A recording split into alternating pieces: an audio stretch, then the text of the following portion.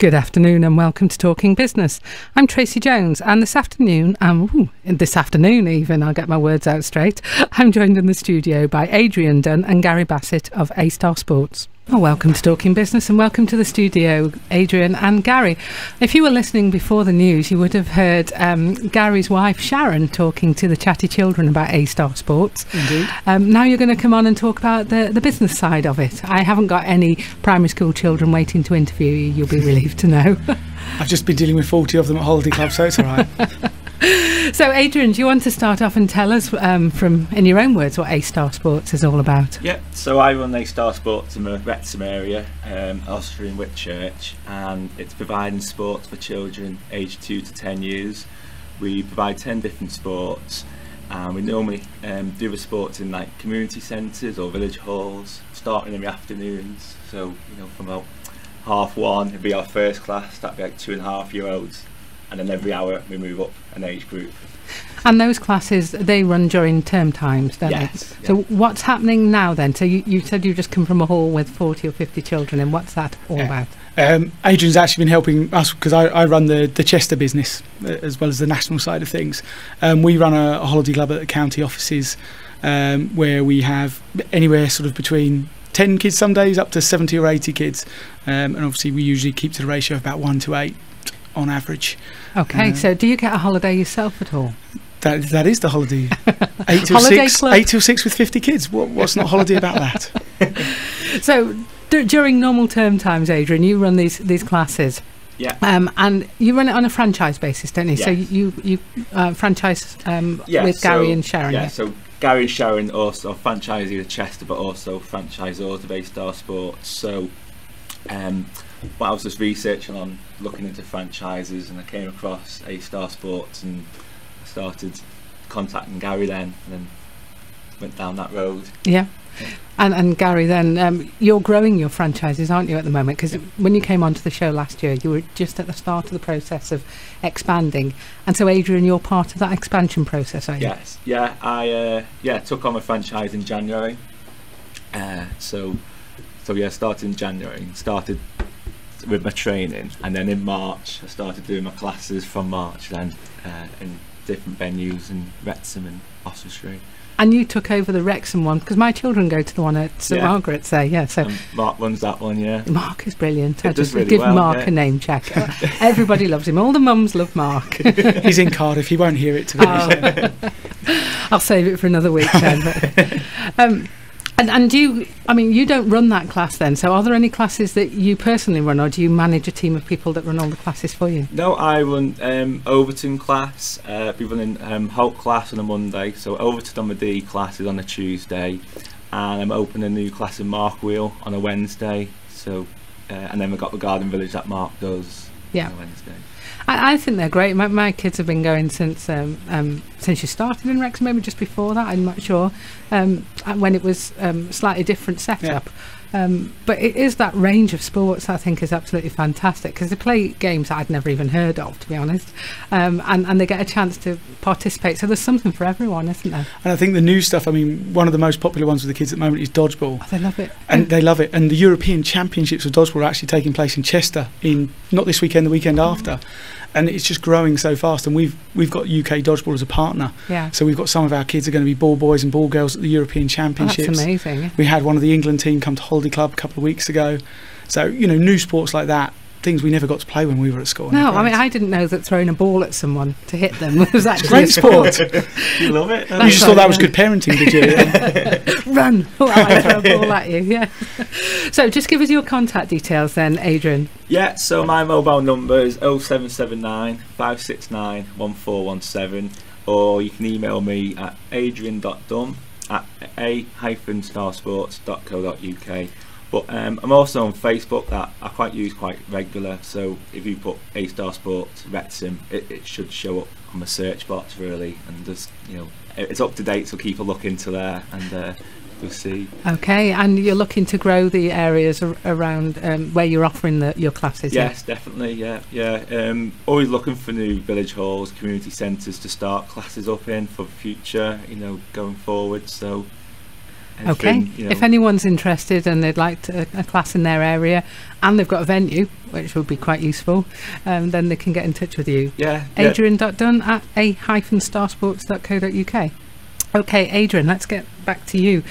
So you've been relatively new owning the franchise for A-Star Sports. What were you doing before that? Did you have a career in sports? No, like before I ran my franchise, I was a youth worker, so I worked over in Crew Connections, as it was, the young people service, and then more recently been working with young offenders, so I worked with young offenders in Cheshire West. But before that I was doing farming, so I used to be a farmer, like milking cows. And how did you then decide that, oh, I've done farming, I've done youth work, right, I must run a sports class?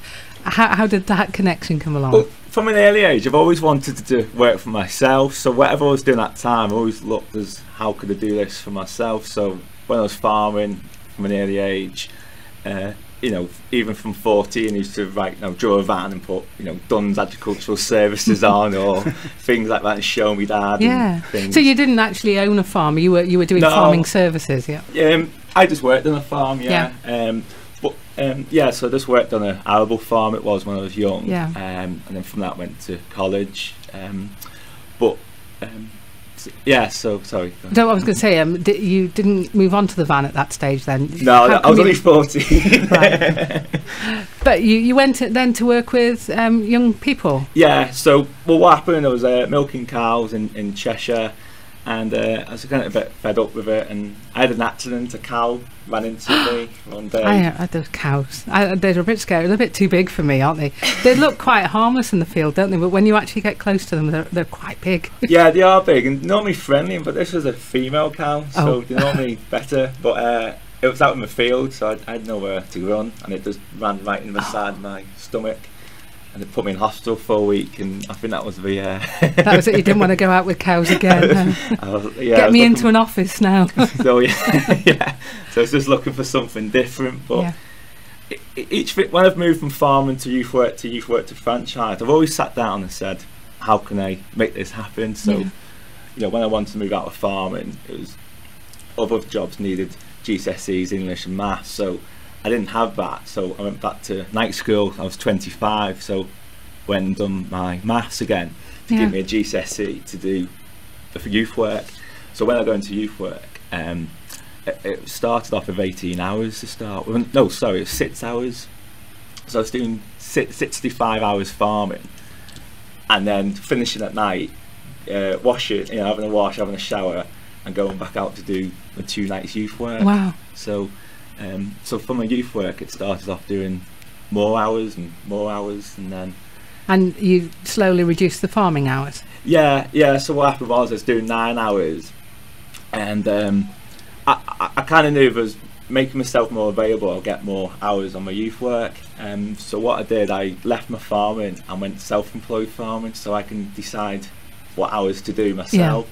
So it'd be do all morning milking, so from 5 o'clock to 10 o'clock, but then that left me the rest of the day to do this youth work then, you see. Wow. So, okay, so you started at work at 5 and then started another day's work after that? Yeah, so I'll come home and then, you know, just go out and do the youth work, really, because the future in that was like in MVQ level 3, and I knew if I had that I could do my degree in youth work, so it was and I knew if I made myself available for work in youth work, there'd be more hours that came. Yeah. And that's how, and then, you know, before I'd done my degree, I was doing 42 hours in youth work and no hours in farming. Yeah. So you went from having no qualifications to getting a degree? Yeah. And that was because you decided that's what you wanted to do, you worked out how you needed to get there? Yeah. Oh, hats off to you, Adrian. Well done. So now are you working full time for A-Star Sports? I've bought the franchise, so I do a franchise. What I've done, I've still kept my part-time job in youth offending, so I'm still doing youth offending for 2 days, and then everything else I do the A-Star Sports work. You never want to just do things by halves, are you? So I like that. I mean, does that feel like the comfortable way for you to do it? You're sort of easing yourself out of one into another? Yeah, definitely, and it is. Because, you know, starting a new business, it just takes time, doesn't it? Yeah. So it's just you know, when I'm still working at youth offending, my mortgage is still getting paid, but I've still got time to grow the A-Star Sports business.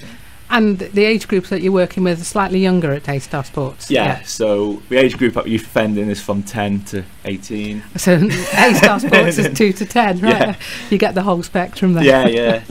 You're listening to Talking Business on Calon FM. If you'd like to be a guest on the show in the future, or if you have any news stories or business-related events that you'd like to share, then do get in touch. You can email info@calonfm.com, telephone 01978 293 393, or go and leave a message on the Facebook page, which is Talking Business Calon FM. Adrian, so we've been talking about where you've been, but let's get to this point at where you decided you were going to go into business and buy a franchise.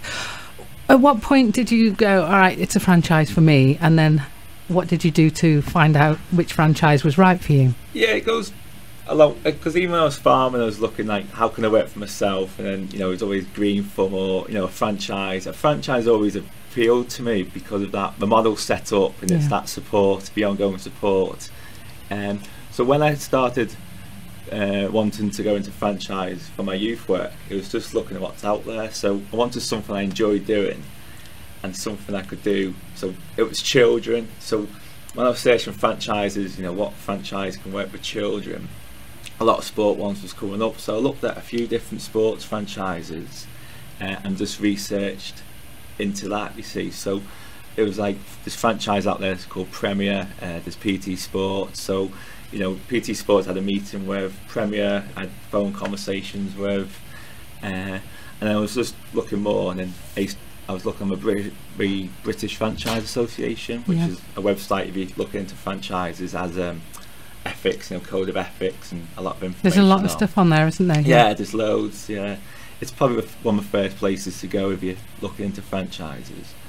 And A-Star Sports was on, so I started researching, looking into A-Star Sports. Okay, and Gary, you were at the point then where you were really looking to grow your network, weren't you? So yeah, I mean, we quite deliberately chose to make sure we went down the British Franchise Association route, because we knew our product worked for parents, and we'd won the awards with parents and things like that for what we deliver, but we wanted to show that the business side of things worked as well. So the BFA obviously has a certain due diligence process that we had to go through to meet their criteria, down to them approving our agreements and contracts and things. So we wanted to show that side of our business, that the business model worked as well. And the BFA gave us that kite mark, for want of a better way of putting it. And we've also followed other things to try and make sure we're shown as a credible business. And we've had a good year since we last spoke to you. Picked up a number of national awards against some of the big boys as well. You know, some of the big franchises like Starbucks and McDonald's, we beat some awards and things like that, which is, for a small business, is pretty good. And we think we've got a little bit of different. I mean, like Adrian said, when he came to us, he'd sort of looked at the market, and there are a couple of other sports franchises out there, but they all predominantly deal with the schools market. And that's where we believe we're quite different. We're very much to the families, to the communities, and build an ongoing relationship with the kids. So we like to think we found a little way of being different to the market, but also we found the credible business model that meets all the rubber stamps of the BFA. And well, the Startups 100 liked us, the Guardian liked us, Adrian Dunn liked you. Yeah. And a couple of others coming on board soon as well. So when you were going through this process of choosing, did you use a checklist or something from the BFA to? There's a checklist on the BFA, so just look through that. You know, when you look at franchises, you have affiliations with BFA, you know, with British Franchise Association, so it does mean that the franchise has to follow the BFA ethics, and you know. So you feel quite comfortable with that? Yeah. So did you go to any of the exhibitions? There's normally a couple of exhibitions every year with franchises, or because you knew you wanted to go and work with children, that you got your area narrowed down quite a bit before? Yeah, I did have a ticket to go to the franchise exhibition in Birmingham, but I never went. I think I was doing something that day. I forgot. You're washing your hair, yeah. It was free tickets I had, so but I guess you'd done your research pretty well by then, and you know, you'd narrowed it down, hadn't you? Yeah, it's looking at what you want to do, really. So like Gary said, you know, the franchises work with after schools, so you're still dealing with schools, aren't you? So the schools are deciding if you want you next week or not. whereas the A-Star Sports model, you're working in village halls, community halls, so you can decide, you want that hall, and you can hire that hall out, so the parents and children come to you then for classes, really. So you were talking about her party, and I've got to say I've been to a few parties with my children that have been run by Mark, who runs one of your classes, and I'm always really impressed with how well run they are and how engaging it is, and how many of the children join in. So is there a formula to running parties? Is this something that you had to learn, Adrian? No, there's no, we've done the training. I've been to a few parties with Gary, so watching what Gary does. But I think at the start of the party, being that person that it's my room or my hall, so to speak. So when the children come in, they know what's going to happen, they know your name, and you just ask their names, and you just introduce them what's going to happen. And that knowing their name, that has been one of the biggest things that parents that I've been talking to are really impressed with, is that I thought it was just Mark, but you told me while we were listening to that track that all of you make a point of learning all of the children's names, and it's amazing. There could be 20, 30 children there, and you're able to say, and it comes across as all of them. There might be one or two that you don't remember, but the impression is everybody's name. I can sort of see that that's nice, but what are the reasons for doing that from your point of view? For the children, it makes it personal for them, so that you've learned, you took the time out to learn their names. And also, if you're playing the parachute game and someone's messing about, misbehaving over the side, to put a name on that child to make them listen and sit on the bottom, it's easy to say, oi, you there. It just makes it easier and getting them all involved, you see. And there is a showing off factor to it as well. Like you said, it's what parents notice. We know if you go to parties and you can reel off, sit them all at the start line 5 minutes after they've all arrived and say, right, what's your name, Jonathan? What's your name, Sarah? What's your name? It's showing off, but it kind of makes everyone relax, and you're controlling the room, and the parents know they can calm down and get on with whatever they want, and the kids are having a ball and tell you just said my name. It's part of the fun. It's really, it is impressive, and it's well done actually, because it is the thing that most parents we talk about. So running parties for people is another one of the services that you offer then. So you've got your holiday club, you've got your classes after school and parties. Is there anything else? No, but I do go into nurseries or school, you see. So I've done a couple of nurseries or parent and toddler classes. Like a demonstration? Yeah, so the parent and toddler classes, you've got the parents there, so I go in and do some taster sessions, and at least the parents are watching, and and they see their child getting involved with the games and having fun, and then they might ask about classes. And I know that you've run the sports day at Garden Village nursery, a play group a couple of years running, Mark. They were brilliant, because the little ones saw that their older children, brothers and sisters, were doing sports day at school, so they did one at playgroup as well, and Mark was fantastic with that as well. And that's the first time I noticed that he knew everybody's name. It's like, wow. And even the playgroup leaders were impressed with that. Because I was doing a fair at Victoria Primary School, and a couple of the children, because I've been going into Victoria on a Monday morning, a couple of children go, there's Adrian.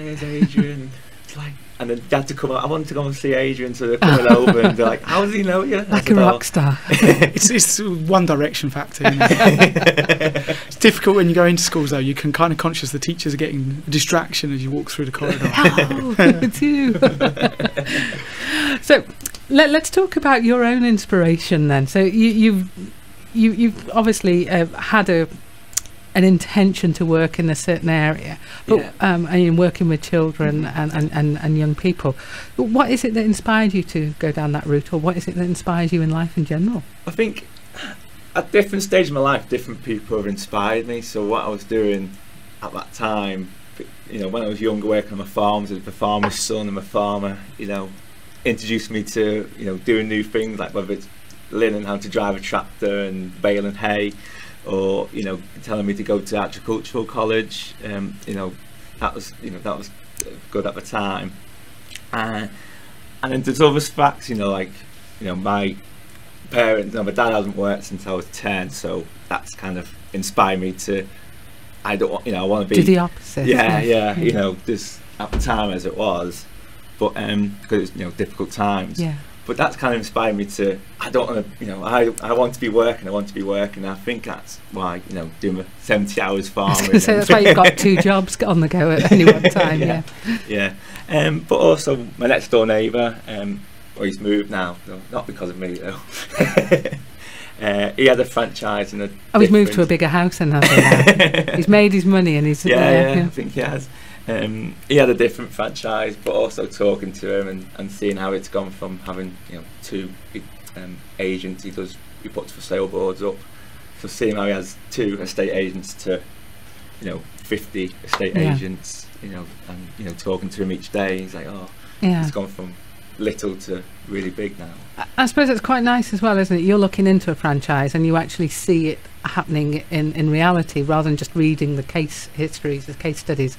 You actually see that it is possible for a real person. Yeah, because, you know, with Gary and Sharon running Chester, I was able to see, you know, Chester, you know, where the areas they were doing my classes in, but also, you know, Gary, you know, invited me to have a look at the classes and come and have a look at holiday clubs. So it was quite open book really to go and have a look, because, you know, franchise shouldn't really hide anything. You know, you should be able to.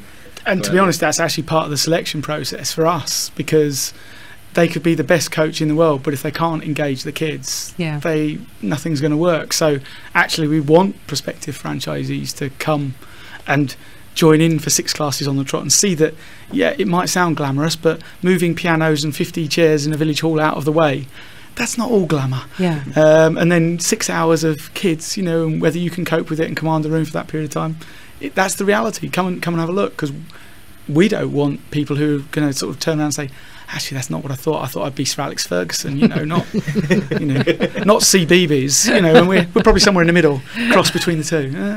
That works. But I suppose it's quite important for you, though, Gary, as well, isn't it, to get the right people owning your franchises, because it's your brand, isn't it? So it's the brand, and while we don't want clones, you know, we're not going to go down the sort of Americanized franchise route of this is how you say hello. We're all going to be doing similar things, but you use your own personality. Kids will see through if it's not your own personality. So we want people with a personality who can engage the kids. I was going to say the Pied Piper factor. I shouldn't be the end of that story, but it's that sort of thing. The ones who can really get the kids on board, wanting to do something. It doesn't matter what it is initially, but that they can have that engagement. The rest we can kind of help them learn. And inviting them in to actually take part in a class is quite important, because that sort of engagement, that ability to engage with kids, it's not on paper, is it? No, it's it probably is. You've got it or you haven't, to the extent we need it. And also I think it will help people self-select, because a lot of people will know if they come and do 6 hours of classes with me or with whoever, they'll kind of think, oh my word, that's not what I was thinking it was going to be. So it's an important factor. So the ones that are reaching for the paracetamol or the gin bottle on the way out. Well, halfway through a class. But it's important. And also, obviously, the Chester business is one of the showcase businesses of what we've got. And, you know, we also want to show this is the sort of scale. You know, you build the business to what you want. I mean, the Chester business, we run most of the time anywhere up to 70 classes a week. Last year we ran 250 birthday parties, which we can only do at weekends, so that's quite a few. That's quite a lot, isn't it? And then, you know, we're averaging sort of 40 to 50 kids in each session, which is a half day at holiday club, for sort of 50 odd days of the year. So that's quite a big business for the type of thing we are. But you don't have to go down that route. You can go more down the small model, where you're running 20 or 30 classes, doing maybe 50 parties a year, and doing 3 or 4 weeks of holiday activity, and that works as a business model as well. But where are you heading with it, Adrian? Are you thinking big? Middle? Because I'm fairly young, I say. All right. Younger than me, but 33. And so I do want to build up. You know, I want to have my own, own coaches, doing their own venues, and you know, I cover Whitchurch and Oswestry, so it'd be handy to have someone that lives close around Whitchurch, can do classes around Whitchurch and just around my area really. So definitely looking to have more coaches, more venues, more classes, and then hopefully from the classes that builds from the parties, birthday parties, and then looking to have a holiday club in the summers and Easter. And Gary, how many areas have you got at the moment? The plan was to be by 12 by the end of this year, but we've got Colchester, Cheltenham and Chorley all starting in September, which will take us to 15. Brilliant. Before the end of the year, Yeah, so we should be ahead of the game before the end of this year. You've blasted through your target then. Yeah, now the next one's 24 by the end of next year, so we'll see how we go. Okay. With an ultimate 240, so... We'll book you in for this time next year then for an update. Okay, pressure. No pressure or anything. You're listening to Talking Business on Calon FM. And I'm talking to Adrian Dunn and Gary Bassett of A-Star Sports. So Adrian, let's talk challenges. What sort of challenges are you facing, or did you face when you were setting up in this franchise business? I think the main challenge is deciding that you're going to go from employed work to self-employed work is the biggest challenge to make that decision, really. And then, but once you make that decision, then it's put the finances together to make sure you can buy the franchise, but also have money to last you until you start making an income from it. Cause so you have to have a bit of a period where your own finance tied you over. Yeah, because one of the things I say to friends that it was easy to make money. Everyone would be doing it. You know, everyone would just think, "Oh, I don't like my job. I'm going to do this." It's a lot of hard work involved to get it. It doesn't suit everybody either, does it? No, you know, because I know some of the people I spoke to said, "Why would you leave employed work to go self-employed?" And I thought, well, that's probably why I'm doing it and you're not. You know, it's. I mean, you said earlier on that you always wanted to be your own boss, so and that came from quite a young age, didn't it? So, do you know what it is that sums up why you want to be self-employed? I don't know. I think I'm easy to work with, so it's not that. It's like, that's it. You're easy to work with, so you work with yourself. Yeah. Well, I think I don't know why I wanted to be self-employed, but it is something I want to do. But I think working with public sector can be challenging because, you know, there's budget cuts a lot of the times.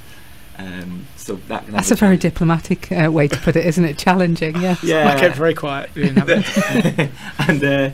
and also decisions, you know, when you're self-employed, you make those own decisions. You know, if something's not working, you can decide, right, I'm not doing that, you know, or I can change that for next time. But if you're working in a company, you know, there's a lot of routes to go down to think, you know, this is not working, can we change this system? You like to be the master of your own destiny. Is that a bit too strong a way to put it? I think so, yeah. I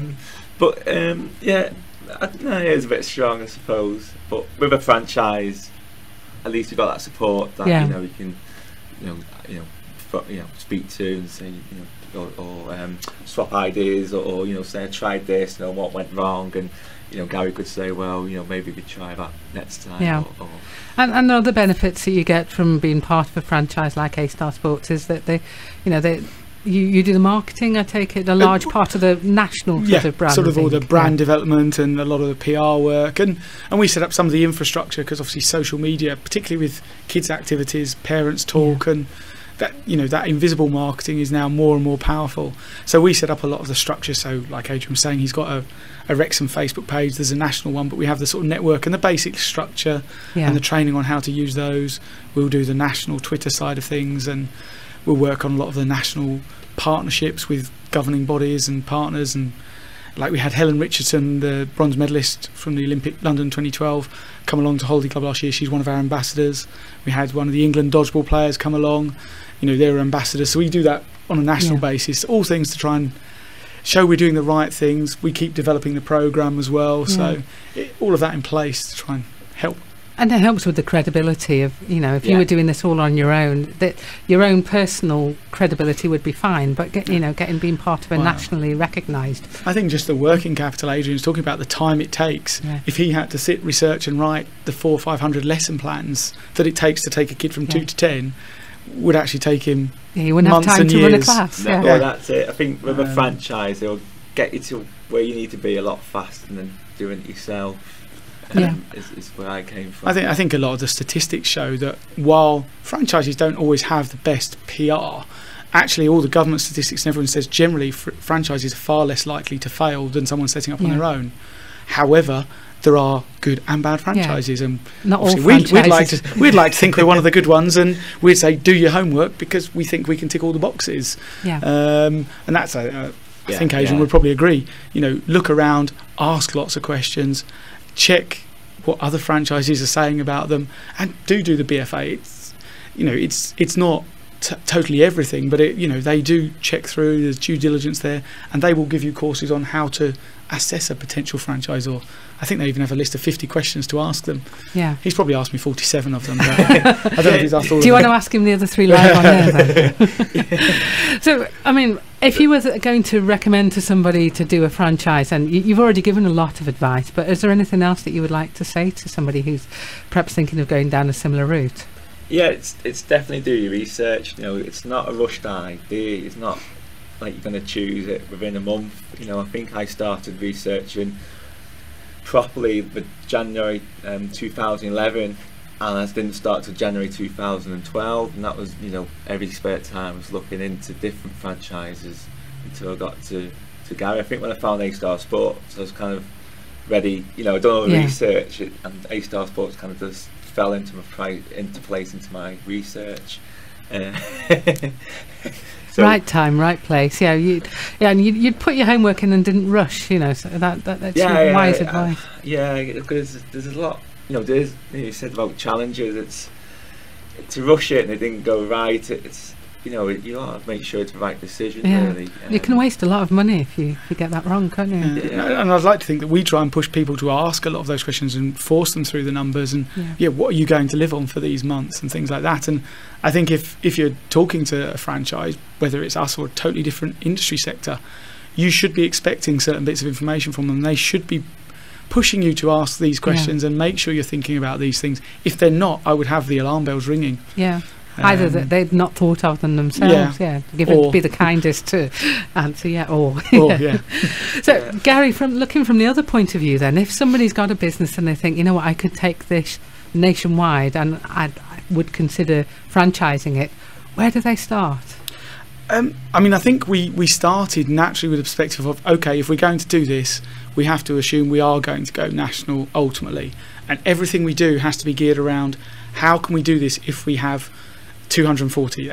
We worked with a territory mapping company to map out the whole country in terms of what would be viable businesses. So we know there are 240 potential Adrians, for want of a better way of putting it. So we had to sort of say, okay, we're now going to design everything as though there are 240.